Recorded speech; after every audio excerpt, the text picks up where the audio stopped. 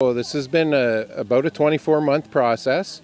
We got together, a group of people from the community got together 24 months ago at the Wallaceburg Arena and started to talk about building a splash pad.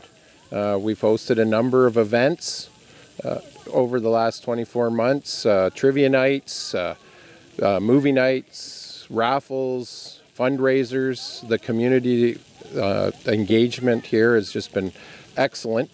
We've spent many an hour dedicating our time and interest towards the splash pad, and today we're fortunate enough to be able to cut the ribbon and open the splash pad officially.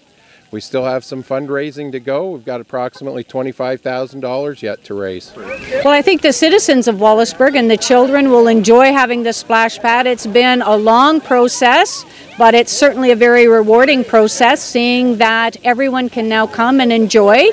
We certainly don't want to discourage swimming lessons, but we certainly want to give them an alternate water activity.